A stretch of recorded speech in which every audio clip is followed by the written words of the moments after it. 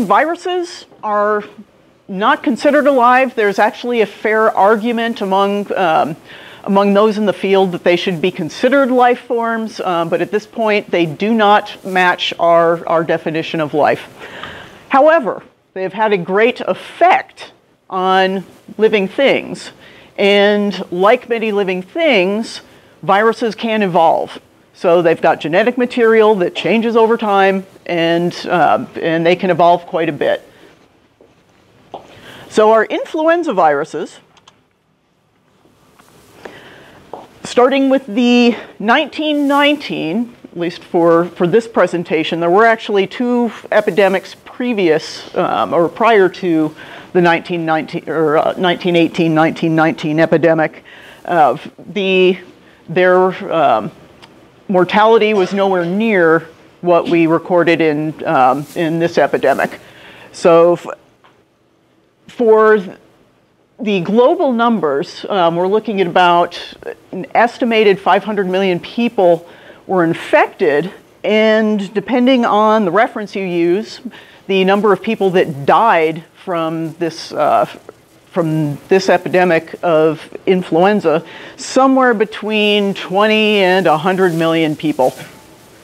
It's a little bit difficult to really nail that down. This is a number of people that died in a period of 9 months. So this was fast. There's a variety of reasons why people have kind of pointed to this as being such a bad epidemic. Everything from no antibiotics to treat secondary infections. So one of the problems with influenza is we do get secondary infections, so bacterial infections on top of that viral infection. World War I was going on. Did somebody die because of the war? Did the influenza just make it worse? Would they have died anyway? Hard to tell. Because of the war, was there limited access to health care? Was it just because this seemed to be an entirely new virus? Was it because people were traveling around a little bit more broadly than they used to? Or was it because there were no vaccines then? We didn't get our first vaccine for influenza until about 1945. That's when it was provided to the military for what? Why did we want to make sure that our soldiers didn't get the flu in 1945? Yeah, so they were hoping to roll it out before then, but that's the time that it was actually rolled out, and the first civilian population got vaccinated in 1946. So while there weren't any vaccines at that time, many of these other things were certainly applicable to the prior years. But when we look at what happened in the years prior, what we see with a typical influenza epidemic is that this is down here on our x-axis, we've got age and deaths. So typically, what we'll see even today with an influenza epidemic is that primarily the people who are dying are those that are very young and those that are elderly. Usually the people in the middle, which is this dotted line here, basically most everybody here in this range is doing pretty well. One of the things that really stuck out about this particular epidemic was that rather than having a U shape, there we go, a U shape, it has this W shape. So this is something that was very unusual about that epidemic of influenza. Pandemics with influenza, that one was odd, but our most recent one was a little odd too. When we look at the death associated with the most recent pandemic, which was in 2009, we see, again, the young not doing so well, but guess what? if you're older for this one, you actually did a lot better than you did in 1918. So this is also odd, an odd trend for influenza. This is just the death numbers. Say, well, we've got better health care now. These are the infection numbers. So simply the number of people per 100,000 that were infected by that 2009 flu. Again, younger had a higher rate of infection than actually folks in this older range. So kind of an interesting trend, so some oddness associated with influenza infection. In 1918, again, the big problem was a little bit of trivia here for our soldiers. They did particularly poorly. About 1 in 67 US soldiers died from influenza. But again, the thing that you want to kind of keep in the back of your mind is in the 1918 influenza, the mortality in this 14 to 40 year range. And this number is per 100,000, so 100 cases per 100,000 population. That's what the specific death rate is. So a problem here. A conundrum. Why was that the case? Fast forward a little bit to where we are now. So we had this really nasty strain of influenza in 1918. Now we talk primarily about seasonal influenza in the United States. So all the stats on this one will be United States. Every year, somewhere between 5 and 20% of the population is infected. Hospitalization rates are pretty high. Over 200,000 people are usually hospitalized every year. And death is somewhere between 12 and 56,000 people. It's rather expensive. 34.1 million outpatient visits, 3.1 million hospital days. Anybody who's spending a little time in the hospital knows how expensive that is. So a lot of money there. 17 million work days lost, with an average annual burden of somewhere around $87.1 billion in this country alone. So that's just the United States. So a costly disease. And this year, you may have heard that this is a year that that's a little bit worse than some of the more recent years, and it is. So at week 5, this is the number of laboratory confirmed influenza hospitalizations, the rate per 100,000. If you look where we are at week 5, compared to previous seasons, we have a lot more people hospitalized than we have in previous years.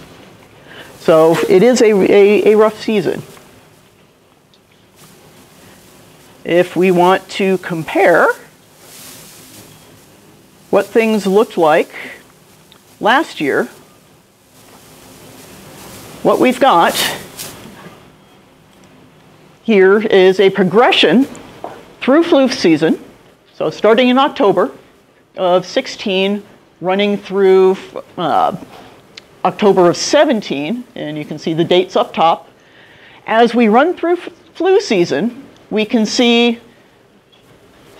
more influenza showing up, and then things get better. So red being bad, green being good. And I will stop this one there and show you what this year's looks like. Starting in October, everything's nice. As we go into November, you start seeing some more flu showing up. End of December through January, and this is where we are. Flu season is bad.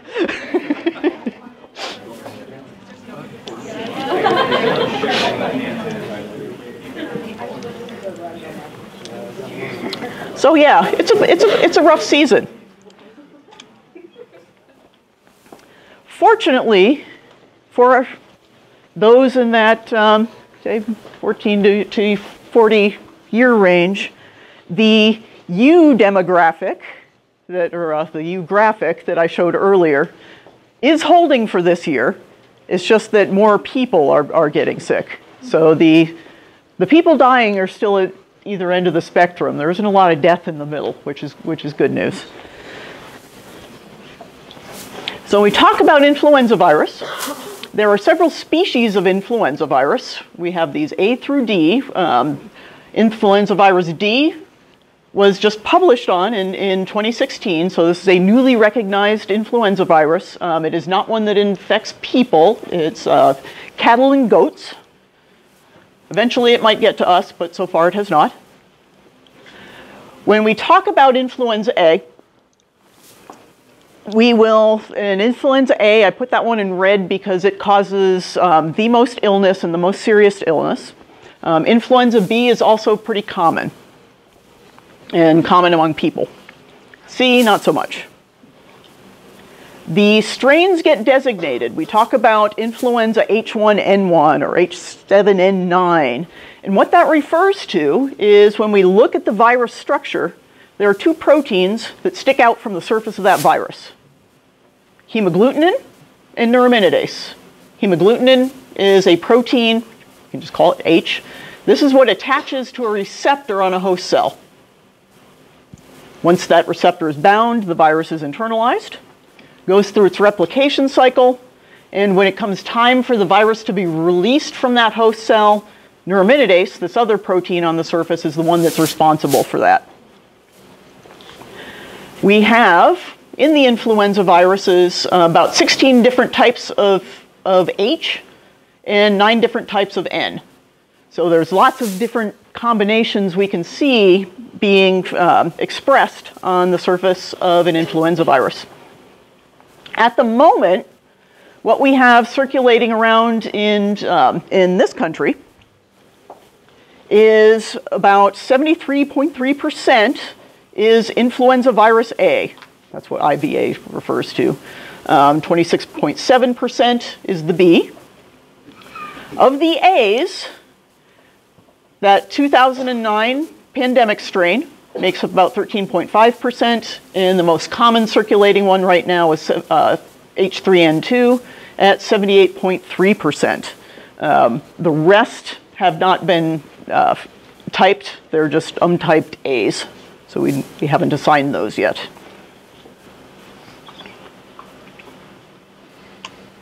How do those proportions match the proportions in the vaccine for the year? Typically what we do with the vaccine is it's equal proportions of either 3 or 4 viruses. The most common flu shot has 3, 2 A's and a B. So what we have this year is an H1N1, the pandemic H1N1 strain. We've got an H3N2, but there may have been some changes in H3N2, or there's another thing I'm going to talk about in a little bit that might also be responsible for some of our problem with H3N2 right now. When we look at the virus, when we look at the structure of the virus, we've got those proteins sticking out from the surface. This blue layer here is membrane that it took from its previous host. That membrane is attached to this stuff in the middle by something called a matrix, and that's shown in orange. And then inside, we've got these squiggly lines. Those squiggly lines are ribonucleic acid, or RNA. So its genome is RNA. Attached to that RNA is this little purple ball here, and each strand of RNA, and there are 8 segments of RNA in this virus, bound to that is that little purple ball that is the RNA copier. It's an enzyme called RNA-dependent RNA polymerase. It is responsible for making copies of RNA. We typically, when we're making RNA, our cells make RNA from DNA. We don't have an enzyme that can actually copy this genome. So the virus actually has to code for that one enzyme and that's what's stuck at the end there. All of these things, the hemagglutinin, the neuraminidase, these matrix proteins, the nucleoprotein that's attached to the squiggly line here, and that polymerase are all coded for on each of these segments. The first 3 segments code for the polymerase. Next segment, that hemagglutinin protein, then the nucleoprotein, these little purple dots that are bound to the RNA, matrix proteins, and then these non-structural proteins that are involved in exporting of RNA from the nucleus. We'll talk about that one in just a minute.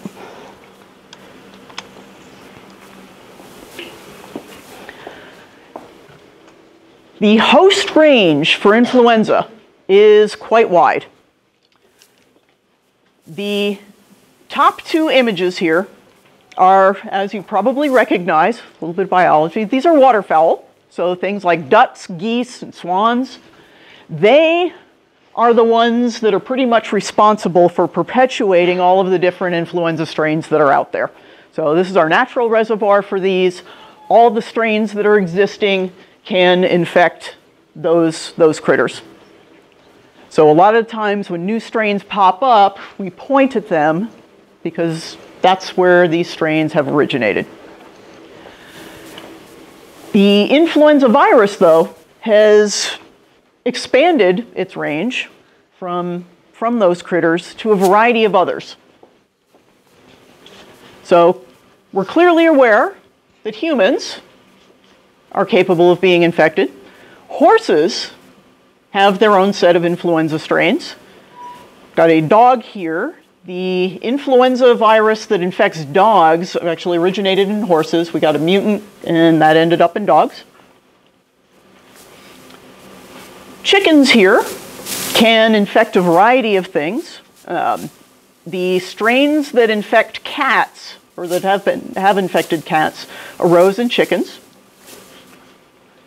Chickens, some of the viruses that we've pulled from them, we have experimentally been able to infect rabbits and skunks with, and shown that those organisms can replicate enough virus to pass it back to things like chickens.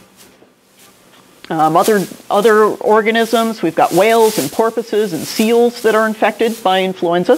They have their own strains. Pigs can be infected by a lot of strains of influenza, and we'll talk about why that's important in just a little bit.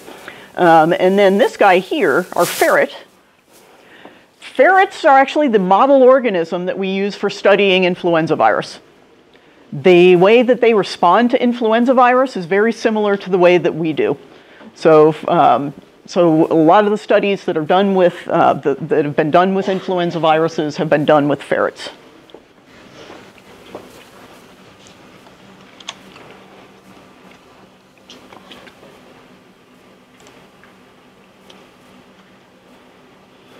Okay. 3, 2, 1. There we go. Okay, so what goes on when we get exposed to an influenza virus is we breathe in droplets that have been expelled by someone else.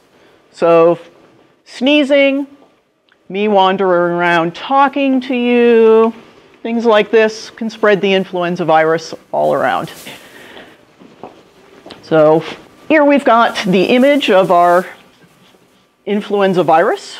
We've got the RNA packaged, those little purple proteins surrounding it, and then external to that, we've got a lipid membrane from the host organism, and then these neuraminidase and hemagglutinin proteins sticking out from the surface. So once these get expelled, got these aerosol droplets that will travel to the poor, unfortunate people around you. Those viruses, for a seasonal flu virus, will then infect the epithelial cells in your upper respiratory tract.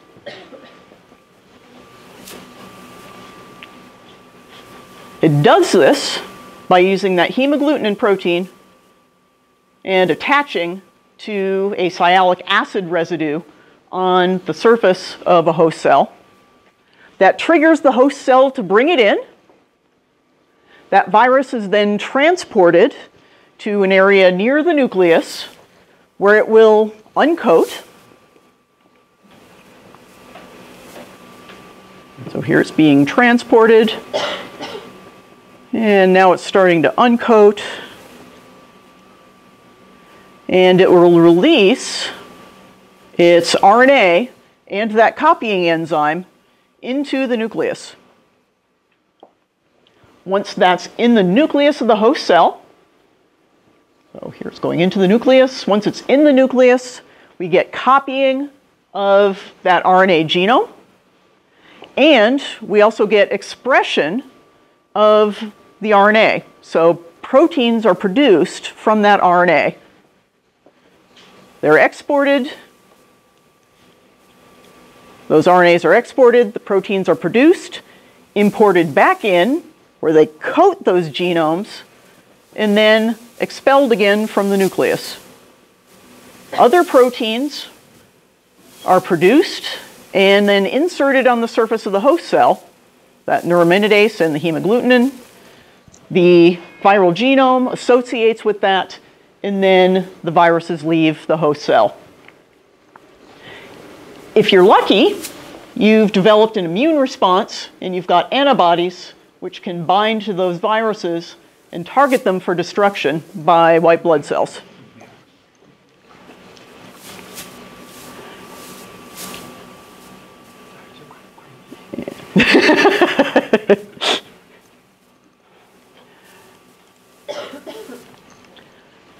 So following that replication, or following initial exposure to that virus, what you'll get is those viruses entering your cells and replicating. Fortunately, we have an immune system that is pretty good at recognizing things that aren't supposed to be there.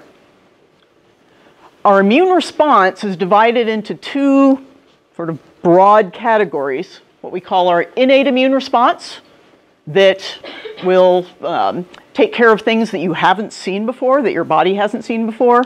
And then we've got something called acquired immunity. So what happens following infection is this innate immune response. In this response, the cells that are infected realize that something is wrong and send out some chemical signals to white blood cells. It attracts them there, then those white blood cells come in and start destroying those infected cells.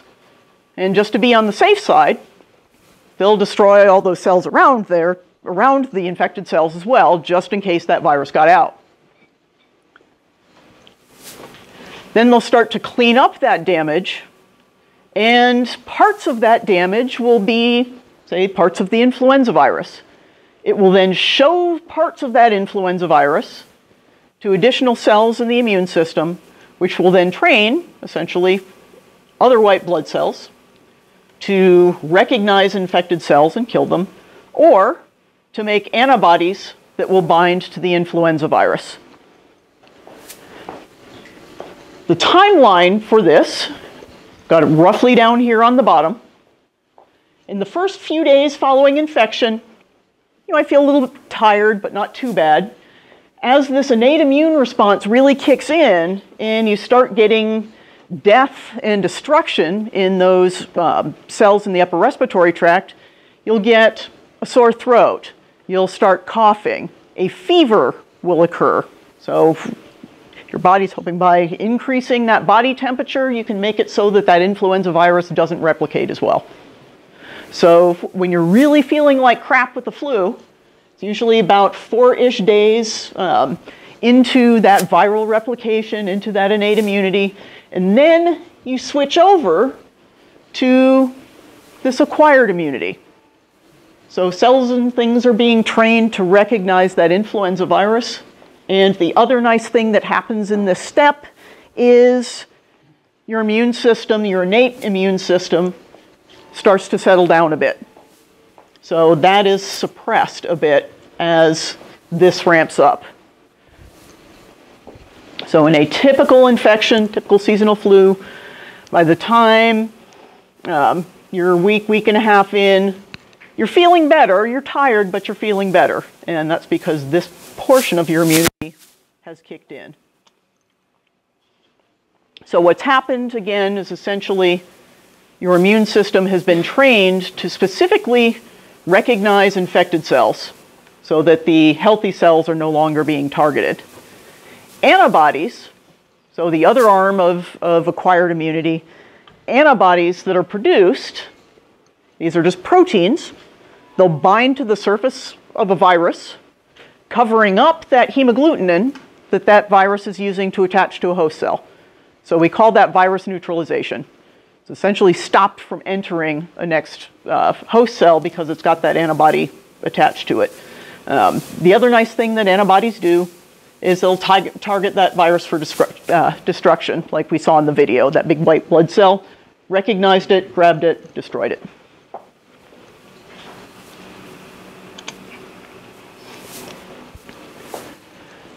So for the influenza virus, when we develop an immune response, it can either be through infection and having a successful immune response, getting over it, then that particular strain you can develop immunity to, or we have the option for vaccination. And there's a variety of different types of vaccines out there. Your typical flu shot will contain either 3 or 4 viruses. They get inactivated, so we chemically inactivate them. Those get injected, and your immune system recognizes those things as foreign and develops a response. We also have a nasal spray option that has altered viruses, things that are called cold adapted viruses that basically give you a very brief infection, but they don't replicate well at body temperature, so you can then develop an immune response that way. Those will also have 3 or 4 strains. There's also a relatively new technology. We have a flu patch. Got a patch for everything now. We do have a flu patch. It's got these little needly things in it. It's basically applied to your skin, just within the epidermal layer, and it's brought in that way. The hope is that it's pretty much non-painless, so it's not painless, and will stay on your arm for a couple days, then you simply peel it off. So there are a variety of options for flu vaccines.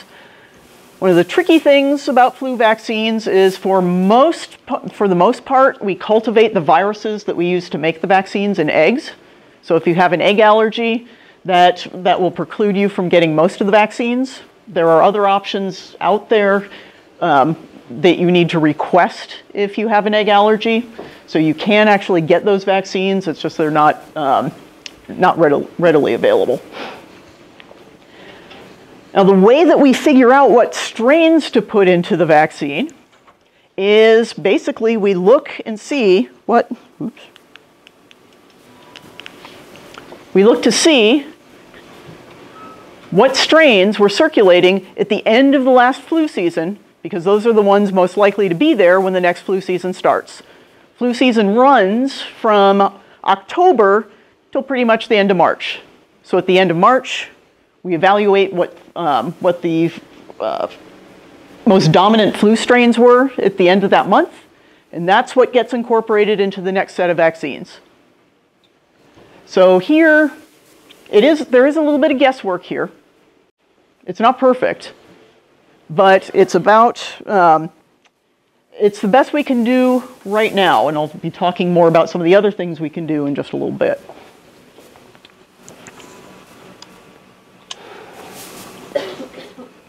Now, one of the tricky things about the influenza virus is that there are so many strains out there. We don't just have the combination of different H's and N's. That's the big part. The smaller part is, as these viruses replicate, the viral enzyme that copies the RNA makes a lot of mistakes. So essentially, every 10,000 bases, there's a mistake. The genome of influenza is not all that large. So we've got those 8 segments, and the sum of those 8 segments equals about 13,000 bases of RNA. So essentially, each time we get a genome copied, there's a mistake. This last term, burst size, refers to the amount of viruses released by a cell. So for influenza, the number of viruses that will be released ranges from 1,000 to 10,000 viruses.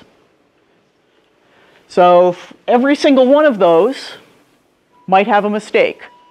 Certainly some of those mistakes might make it so that the virus can't replicate.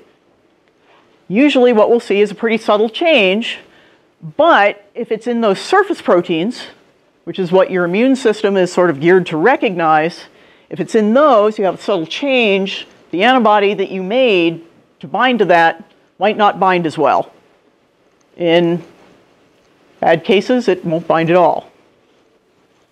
So these new strains that are developed by this process, it's referred to as genetic drift or antigenic drift.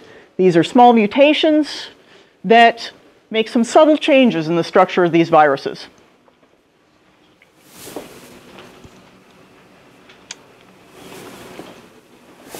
The thing that we worry more about is a process called reassortment. This process refers to what happens when we have a co-infection with more than one type of the influenza virus. So receptors for the virus, we have receptors that bind seasonal influenza virus in our upper respiratory tract. Pigs have them in their upper respiratory tract. They also have them in their digestive tract. Birds primarily have receptors for influenza virus, for their seasonal influenza viruses, are primarily in their digestive tract. So we've got critters that can be infected by influenza virus in different areas of the body, and then we have things like pigs that can be infected in both the respiratory tract and the digestive tract, and the receptors are very similar to both us and birds. So they make a very good mixing vessel for influenza viruses. And when you have a co-infection, if you have, say, an H1N1 virus and an H3N2 virus, when the viruses get assembled, there can be some mixing and matching of each of those segments. So in a co-infection, what goes in, your H1N1 and your H3N2, can reassort, and what comes out of that cell might be those two and a new strain, something like an H3N1. When this happens, now we've got a virus produced that, if it gets out in the population, it's one that we haven't seen before. You say, well, we might have seen both the H3 and the N1, which is possible, but the way they get arranged on the surface may mean that different parts of those proteins are exposed. So your immune system sees something that's a bit different, and the antibodies you made don't bind as well to this new virus.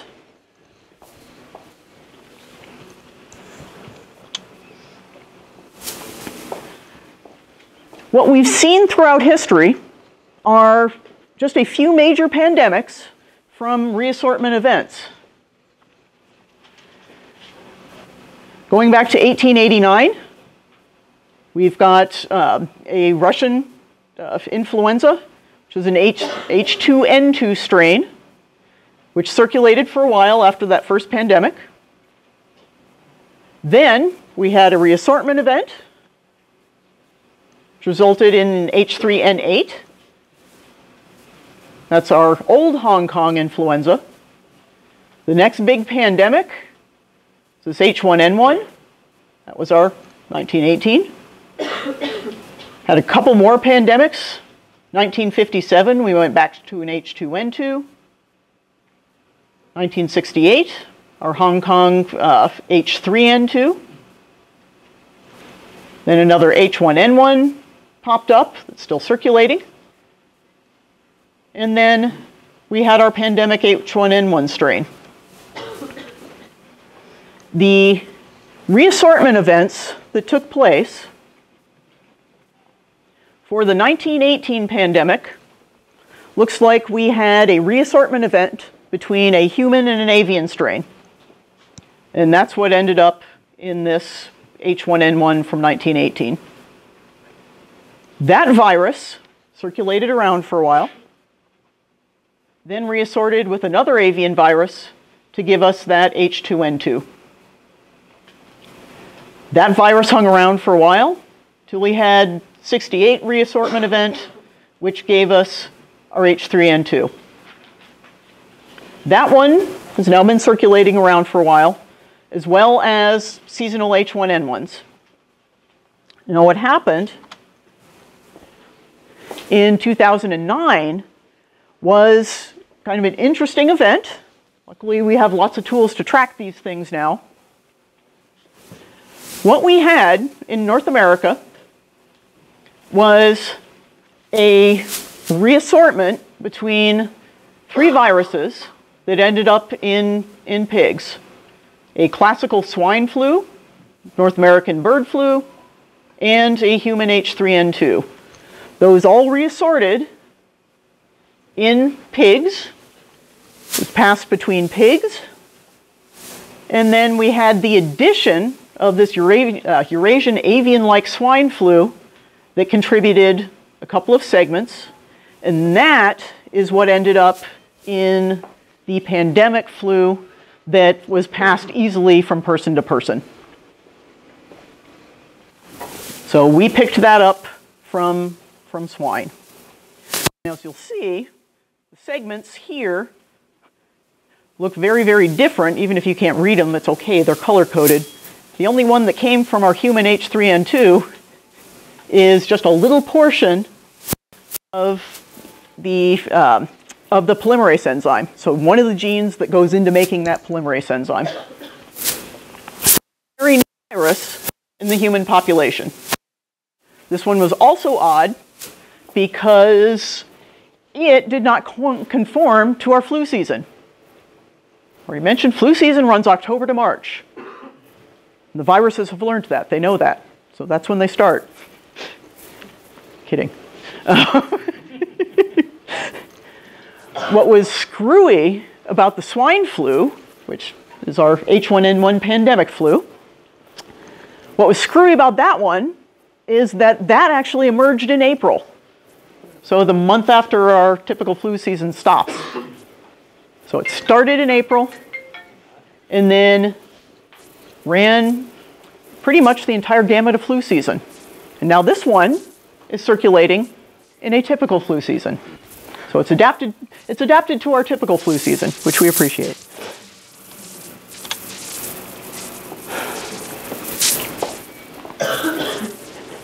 What this doesn't answer, so now we know where these flu strains are coming from. What that doesn't answer, though, is why that flu was so bad. We've got a little bit of insight into this now. The nasty flu strains, so the ones we worry about, the 1918 flu, when we talk about the nasty bird flus, these are what we call highly pathogenic influenza strains. And what happens with these guys is they have a higher affinity for receptors in your lower respiratory tract. So they bind preferentially there, and once they replicate there, they screw up the cell-cell communication that allows us to shift from innate to adaptive immunity. So what happens is once those cells get infected, rather than going from this inflammatory response to an adaptive response, the innate response gets stuck in a feedback loop. So we get inflammation, and then signals are sent for more inflammation. And we don't actually move to this adaptive immunity. So what happens then inside your alveoli, which are important because that's where our gas transfer happens, oxygen comes in, we've got CO2 going out. Here we have a healthy alveolus. Here we've got one that is suffering from excessive inflammation. Oxygen can't get transferred as well. We've got leakage of fluid from blood vessels into the surrounding area. So we've got that edema, that pneumonia going on, and lots of inflammation and cell death. If we don't fix this or settle it down, we die. So this is not a good situation to be in. The highly pathogenic bird flu strains that we worry about now have, and this is with medical treatment, somewhere around 40% mortality. So these are not strains that you want to get infected with. Really, our only option for dealing with these is if you catch it early enough, we do have some drugs that we can use to treat the flu. There are some problems. If you go much past that third day, once you start getting those really nasty symptoms, it really doesn't help.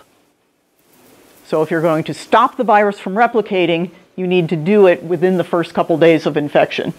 And the ones that work now are things that we call neuraminidase inhibitors. So if you remember, the virus, two proteins on the surface, one's hemagglutinin, which it uses to attach to a cell. The other is neuraminidase, which it uses to release from a cell after the infection cycle. The neuraminidase we can block with these drugs. You might have heard of Tamiflu or maybe Relenza. There's a relatively new one called Rapivab. Those block, they're competitive inhibitors, and they block the neuraminidase. So the virus gets made, but then it can't leave the infected cell. If it can't get to a new cell, then you can slow the infection down. Once that inflammatory process really gets going, though, stopping the virus at that point doesn't help much.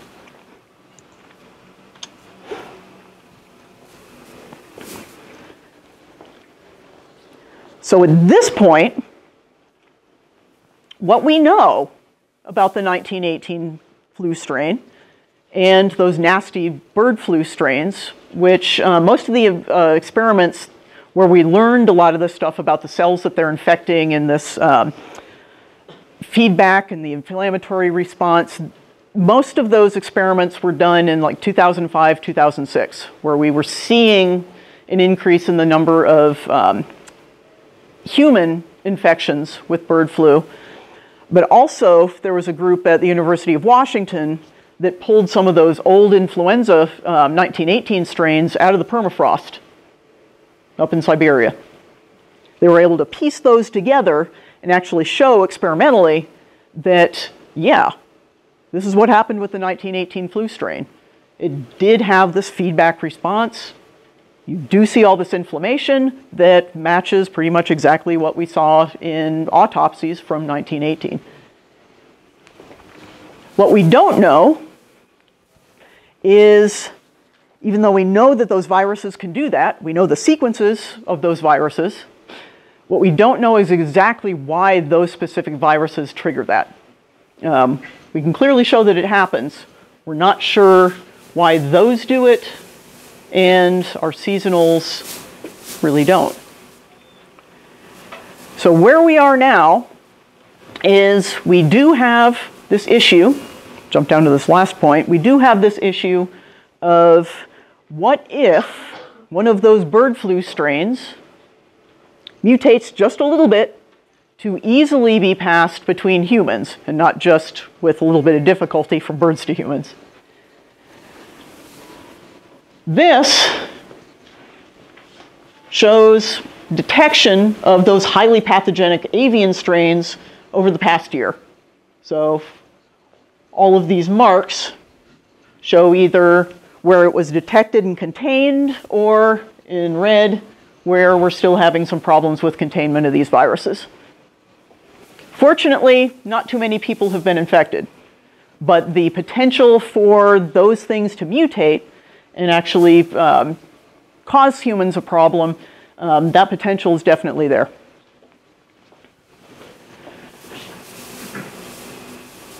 We don't always nail predicting what strains are going to be a problem in the next year. We know what happened the previous year. That isn't always what happens the following year. The H3N2 strain, so one of the reasons why flu season is bad this year is because the H3N2 strain that is in the current vaccine isn't a real good match for what's circulating around right now. And there are a couple of reasons for it. Either we didn't predict it well enough, which is part of it, or perhaps what we put in the vaccine just wasn't great. What we've found in the last few years, cultivation influence strain changes, mentioned that we used eggs to cultivate viruses to put in these vaccines. The viruses are pretty good at adapting to the host that they're in.